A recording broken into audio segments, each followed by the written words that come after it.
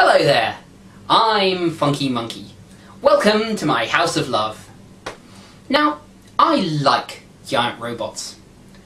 There's just something about a 100-foot-tall metal man that you control that really brings out the kid in me. Which brings me to today's subject, actually. Patlabor the movie. Created by Mamoru Oshii's Headgear project, Patlabor the movie followed a 22-volume manga and a 7-episode OVA in the late 80s. Picked up for release by Manga Entertainment in 1995, this film follows the exploits of the police labor division as they try to solve a case of industrial sabotage. So let's power up and log into Patlabor Mobile Police, the movie. Shinobu Nagumo is chief of Section 1 of the Tokyo Mobile Police. She's been checking out the new series of labels that are being built. Two members of the second section have just landed and are on their way to see you. Boy, what a sight! Wasn't it worth it making the trip here to see the best labor in the world? Oh, well I suppose so, but couldn't they have made it look friendlier? What? Apparently, there have been some bugs in the system.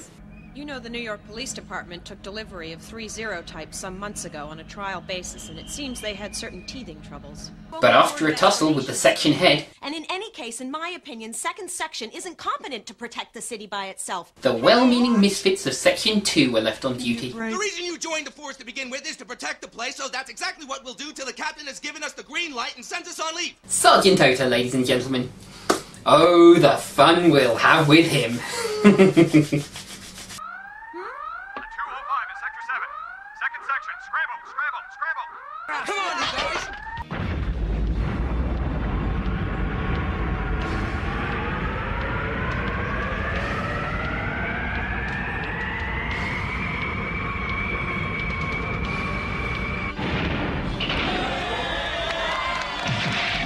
Hold on, fatface!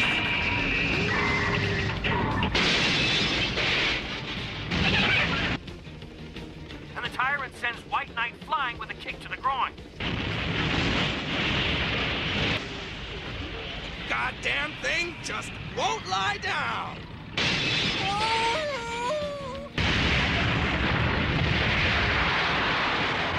They managed to shut down the rogue label, but not without a touch of collateral damage.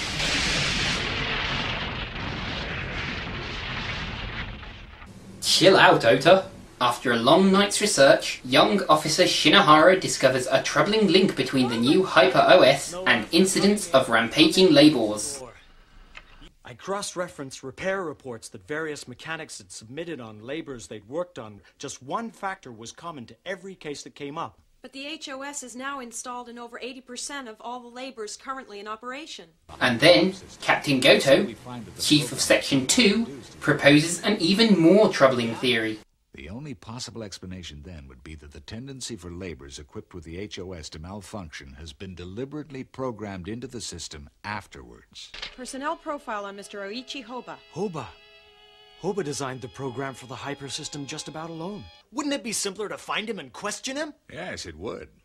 What does that mean? Why don't we? He's dead. A gang of steelworkers were present and they gave us an eyewitness account. He jumped off the ark. Seems that his body wasn't found. Chief Engineer Sakaki investigates Shinohara Heavy Industry, the makers of the HOS. Is it safe? Tell me straight, is it safe to operate? Meanwhile, Shinohara, and yes, they are related, delves into the HOS in search of answers. Hoba. Ihoba.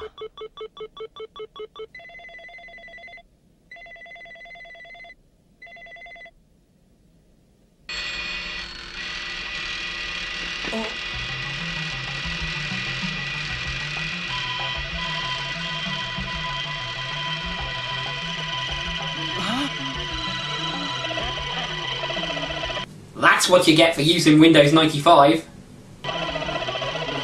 Meanwhile, there's a subplot of Detective Matsui and his partner searching Eichihoba's old addresses in the run-down slums of Tokyo.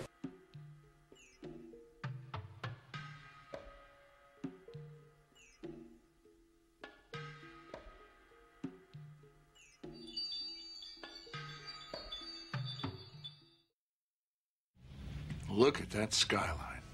Huh? Oh, yeah. Just as we saw it from Hoba's other apartments as well. I just can't begin to see what this Hoba's all about.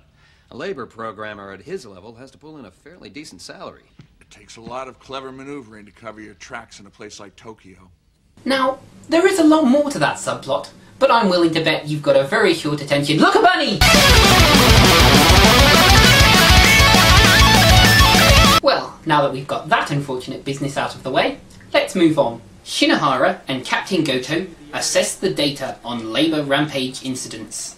The disposition of laborers around Tokyo is pretty even and pretty widespread, but the destructive rampages have all been confined to those 3 circles on display. Which means that there's some force in those 3 particular pockets that somehow activates them.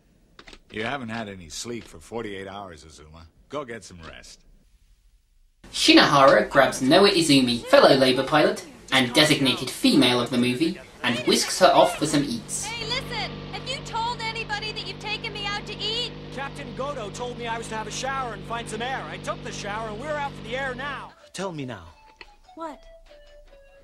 Have you been having trouble with Alphonse recently? Listen, Alphonse will do what I tell him. He won't run amok, I promise. He won't go on the rampage like the others.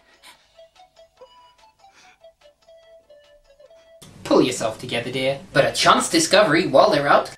You know, dogs can hear all sorts of things that human ears can't pick up at all. Maybe the wind's making some sort of noise like that. That might be it. Leads Shinohara to strand Izumi I hate you! You can't just leave me! How will I get back? and rush off to follow a hunch.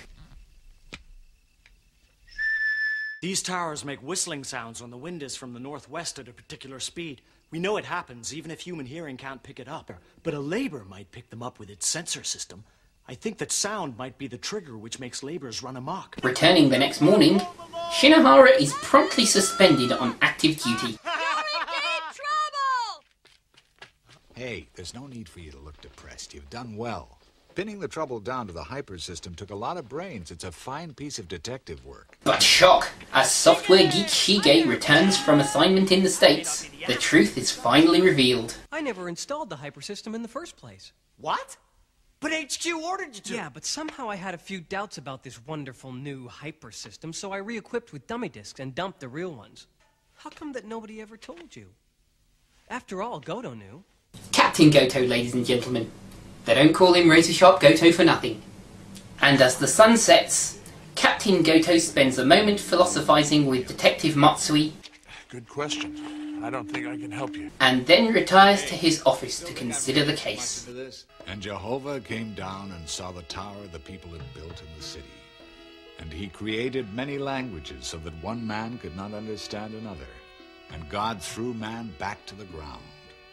The next morning, Shinohara and Shige are reviewing the data at their apartment. Here we go. Hey, up.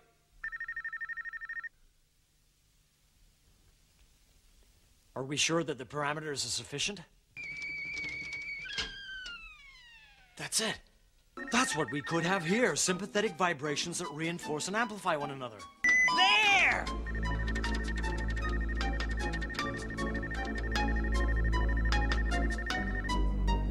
Holy... What's our wind velocity? 40 meters per second. But oh dear, a typhoon's been forecast.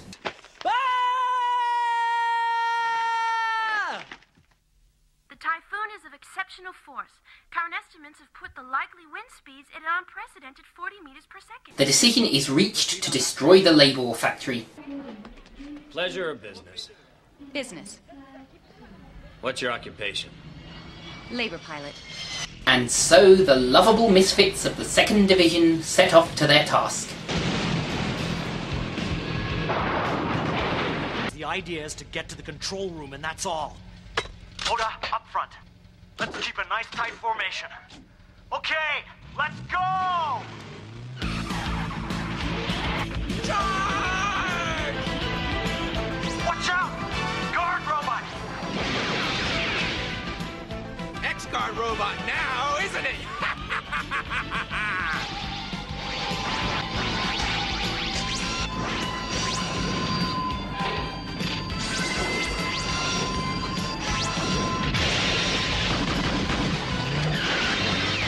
After tussling with the guard robots, the strike team reach the control room. Okay, let's see. All units, do you read? Security system deactivated. Roger. Listen. Hey, there's somebody up in the top floor sub-control. There can't be anyone.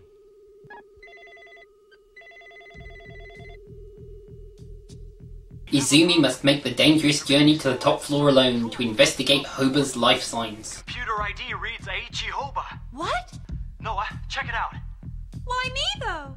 It's too dangerous outside of labor, and we need someone with good judgment. I'll back you from here.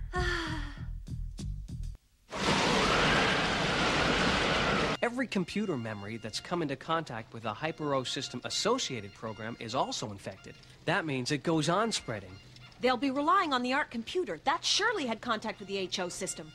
But oh dear, the Labors are starting up.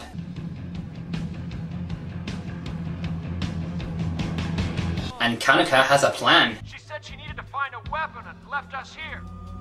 Kanaka, don't do it. The Type 0 is too dangerous. Its protective system may have rejected the virus. I realize it's a gamble, but we've got to take the risk. Izumi finally reaches the top level and finds no sign of Hoba. Only birds. Lots of birds.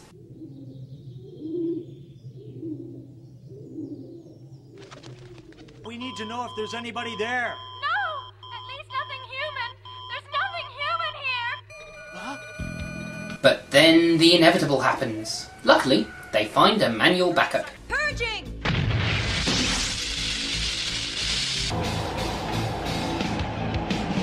And so the factory is destroyed.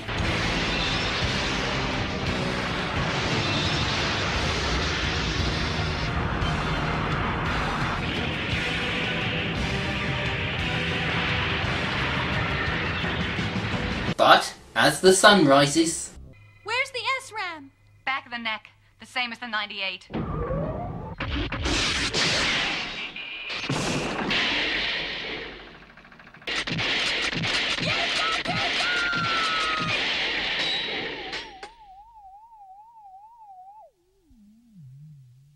And so our movie ends with Captains Goto and Nagamo appearing via helicopter. So that was Patlabor. But, much as I love giant robot action, I can't put this one into the House of Love. Or at least not the English dub. This English dub is atrocious. Lines are changed, the swears are gratuitous, it's got all the hallmarks of Mangle Entertainment's first wave of titles. It doesn't even credit the Japanese voice actors. But it wouldn't be on here if it wasn't a good movie, and sure enough, the Japanese original track makes up for it. All in all then, this is a slow-burning, thoughtful piece with a rip-roaring climax, and that makes for an enduring classic in my book. So thanks for watching, and be sure to join me next time for more fun and frolics. So long, folks!